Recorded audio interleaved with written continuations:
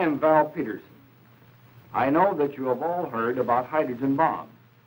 Perhaps, too, you have heard of something called radioactive fallout, which comes from both atomic and hydrogen weapons.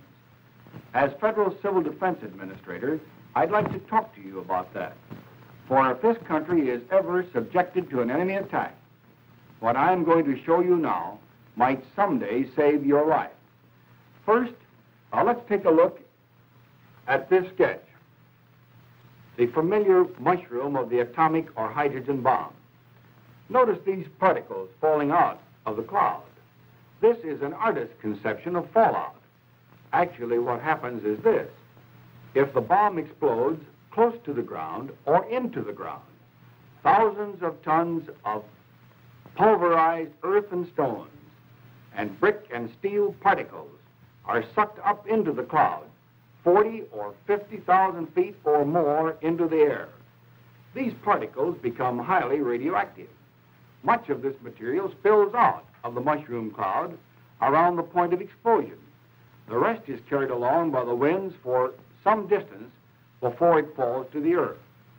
This second sketch shows how the cloud has begun to break up and to drift with the winds.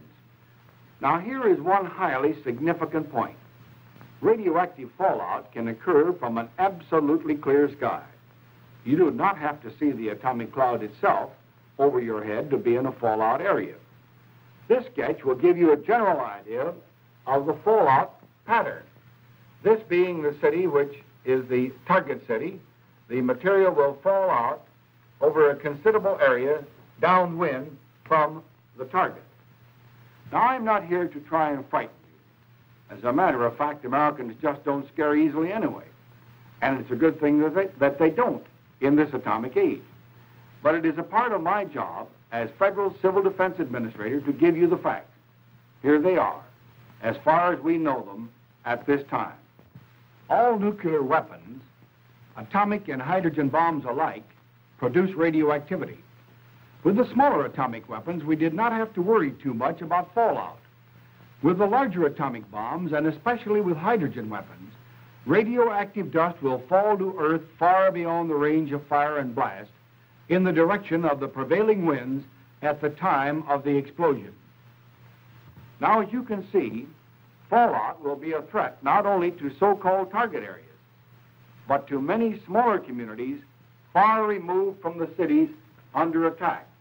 And in fact, to every farmer living within the area, downwind from the target area and over the distance that the wind may carry these radioactive particles. As a matter of fact, the communities that lie downwind may very well have to withdraw their people from the danger zone laterally, and there will be time because radioactive fallout takes a considerable time to occur. Or the people will have to get into shelters of some type or other. Or we may have to do these two things somewhat simultaneously. Now, I won't mince words with you. If you happen to be caught downwind in the path of the fallout and without any shelter, and if you don't get into shelter just as rapidly as you can, these radioactive particles could cause your death, or they may cause you serious injury, depending upon the degree of contamination and other factors. So much for the threat. Now, what are we going to do about it? We are still learning things about the behavior of radioactive fallout from the larger weapons. But for the present, we do know enough about the size and power of modern weapons and the radioactive waste they produce to begin planning how we can best protect ourselves. Basically, there are only two things you need to know how to do to protect your life. One is to evacuate your city before the bomb falls, because obviously, if you are caught in the open near ground zero, you won't have to worry about radiation.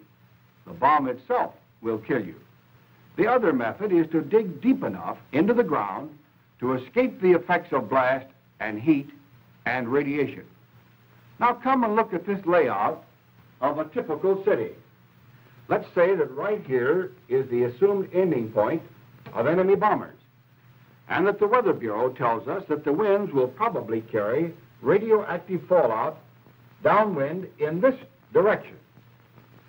When we speak of the winds, incidentally, and of the H-bomb, we're talking not only of surface winds, but also of the winds high up, 25, 40, and 50,000 feet above the earth. Those are the winds that carry the major portion of radioactive material from the bomb cloud. Well, up to now, the picture looks pretty bad.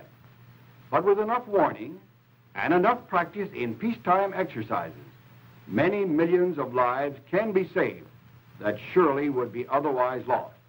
Now let's take another case. Suppose you live in a small town, squarely in the path of the radioactive fallout. The further away from that bomb you are, downwind, the more time you will have to get out. Radiological monitors will have set up warning systems, and evacuation from the towns in the probable fallout zone will be carried out on a lateral basis. Suppose now that you get little or no warning, or that your own evacuation route lies downwind. Almost any kind of shelter can reduce the danger of radiation. An ordinary frame house like this, outside the area of blast and fire, will provide some protection.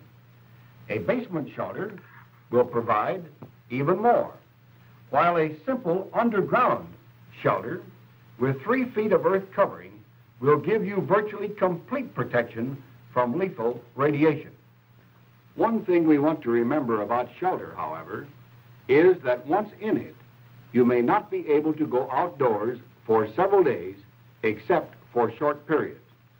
Radiation, contrary to some scare stories you may have heard, doesn't contaminate the countryside forever. Its lethal strength dies very rapidly, sometimes in a few hours, but it might be a couple of days or even longer before it would be safe to leave your shelter altogether. For some time, we have urged that every family that possibly can build a basement shelter or an outdoor shelter if they live in the so-called fringe areas of our major cities.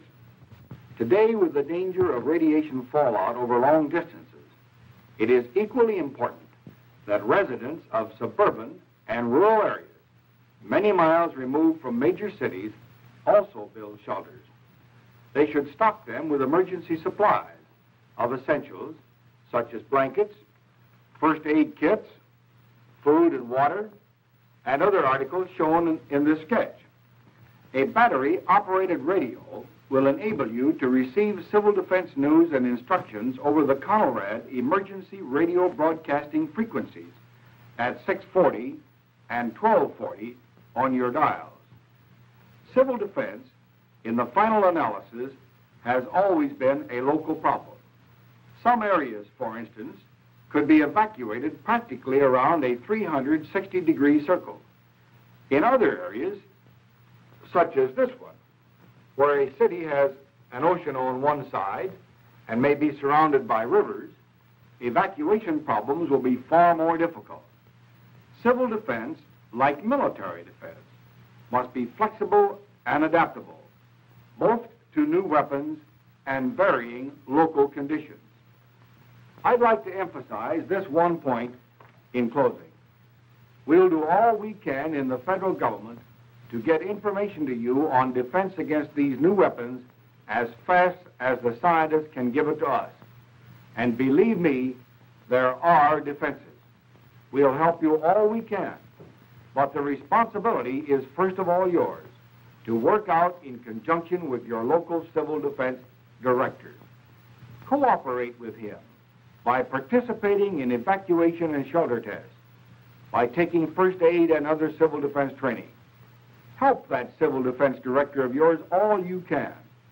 He has a big job, a job that could save your life, the lives of your family, your neighbors, the life of our nation. Thank you.